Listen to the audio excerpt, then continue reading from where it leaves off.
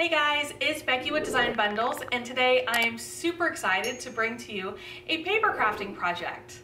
Now this project is one that you probably won't recognize by name. Well, we are going to call it a waterfall card, okay? But I think you're really gonna like it. It's really neat to make for yourself, and it makes the cutest little memory gifts that you've ever seen. So let's go ahead and jump over. We are going to do this in Cricut Design Space, but just remember that all the principles are still there to be able to do this in other design softwares and other cutting machines. So let's go ahead and jump over and get started. Okay, so I imported this SVG and it came in a little bit smaller than I expected, but if I go ahead and make it a little larger, you can see that each piece has measurements on it.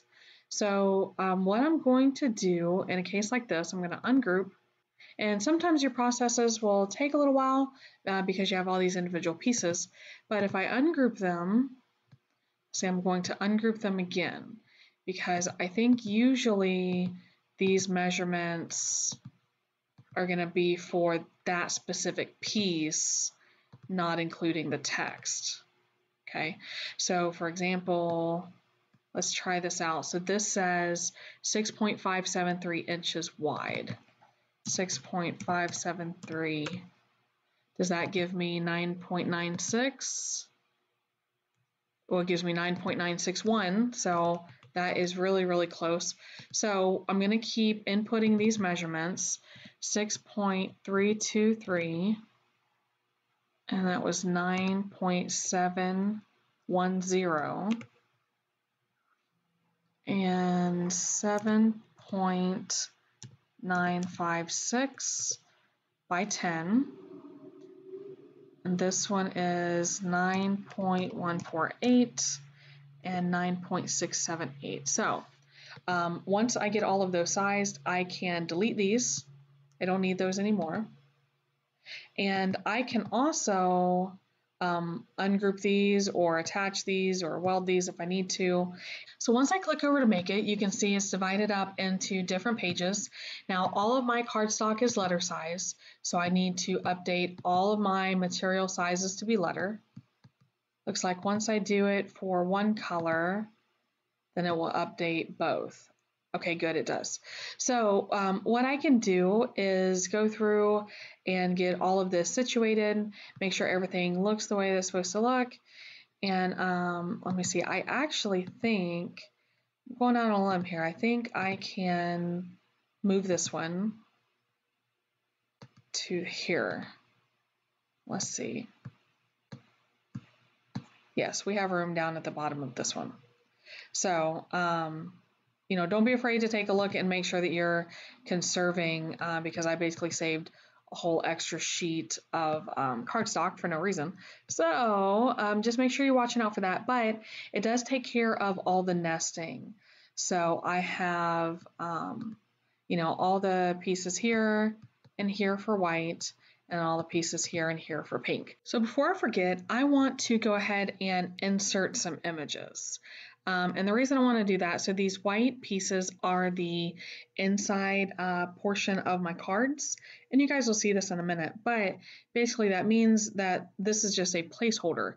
The white is a placeholder. Now, I can easily cut the white or fill it with a pattern and use that to write inspirational messages or something along those lines, but my idea for this book is it is a girls want to have fun book, so I have went out and imported some images I feel that are just fun pictures. So I'm going to ungroup those individual squares, and I'm also going to change it from cut to score, and that way they will be easier to see. They're transparent that way, so I can line up my pictures and do some slicing. I also want to make sure that it's okay if I move the shapes, but I don't want to resize them by mistake. Okay. So I'm just going to position them, and then I will select those both and do slice. And then I can take out these extra pieces. There we go. So that's one down, and I'll just take care of the other 5, and then I'm going to add a little bit of text to the front of my card.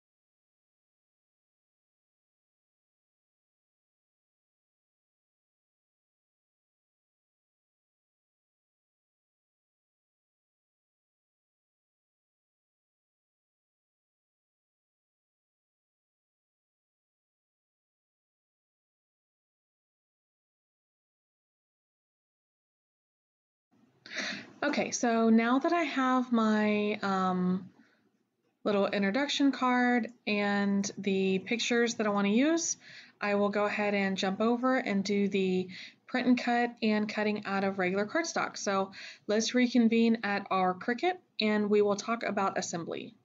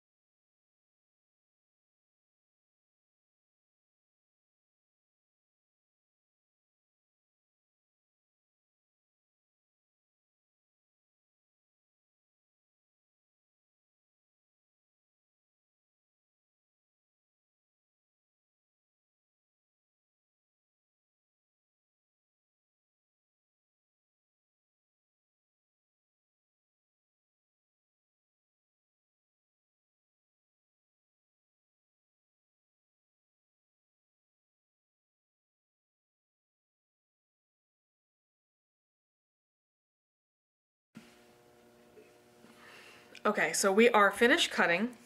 We have all of our pink pieces.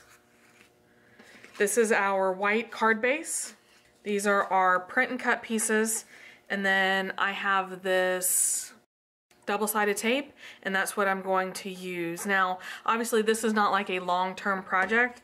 I mean, if it lasts forever, that's cool. If it doesn't, you know, I'm okay with that. But if you're wanting to, you know, make this something that you're going to keep for a long time or even give as a gift, then you're probably going to want to research and get, you know, this is just regular cardstock, nothing special about it, print and cut, you know, this is, in terms of cardstock, this is pretty flimsy. So I'm just saying I don't want to mislead you on this project, because I know that a lot of paper crafters are very particular about the materials that they use. So card base, print and cut. Now let's talk about some of these pieces. Now these are the mats, the borders for our photos. So we have 5 of them. And this is our little T-piece that you saw in the software. This is actually going to work as the waterfall pulley. And then this, I'm actually going to call this an optional piece, and you'll understand why when we get to it.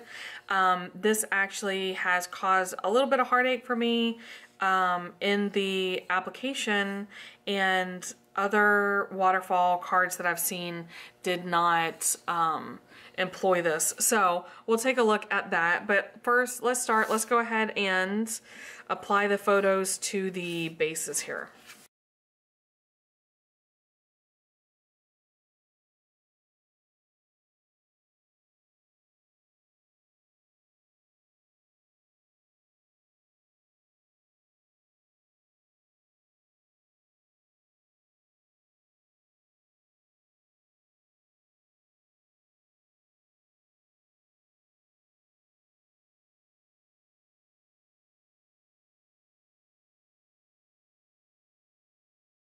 Okay, so let's talk about how to make this guy.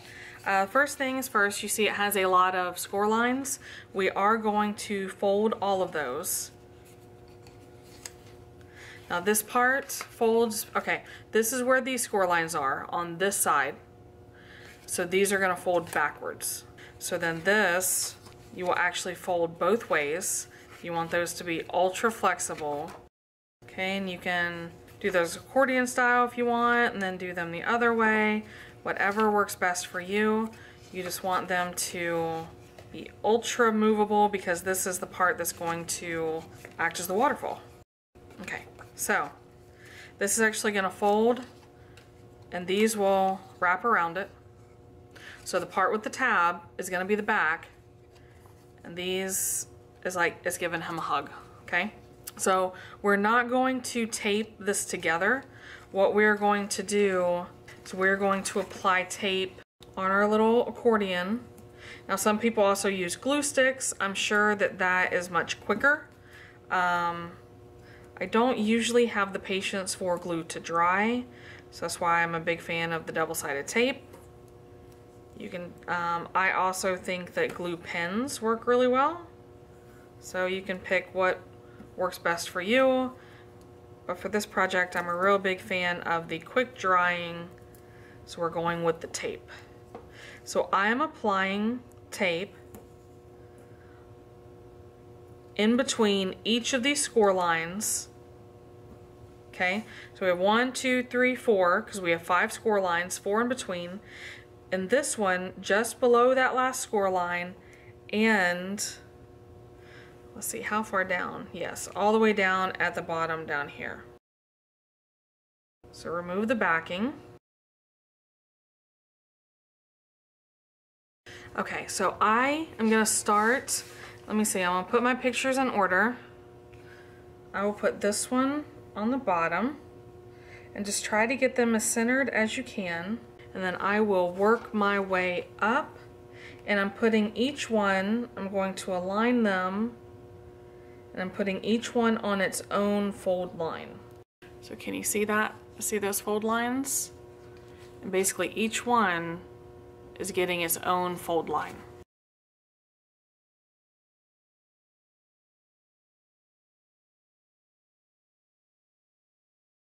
When you get done with that, you can take them off and put them on the right way.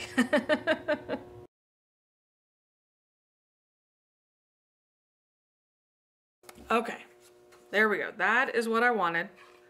Okay, and just so you get the idea, you see how they flip?